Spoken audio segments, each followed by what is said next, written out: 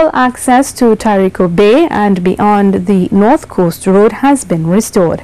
It took several hours of work by the Ministry of Works and Transport today to clear a landslide in Maracas, which made the road impassable from early this morning. The landslip was just after Uncle Sam's Bar, blocking the roadway between Maracas Bay and Tyrico Bay. Road Officer and Maracas resident Curt Garcia said the ministry responded in a timely manner, but the landslides are a continuous problem in the area.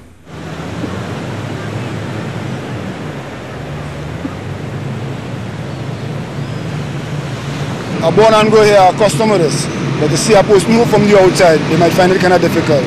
But I born and go here, I know what to expect as soon as they see this rain start to fall.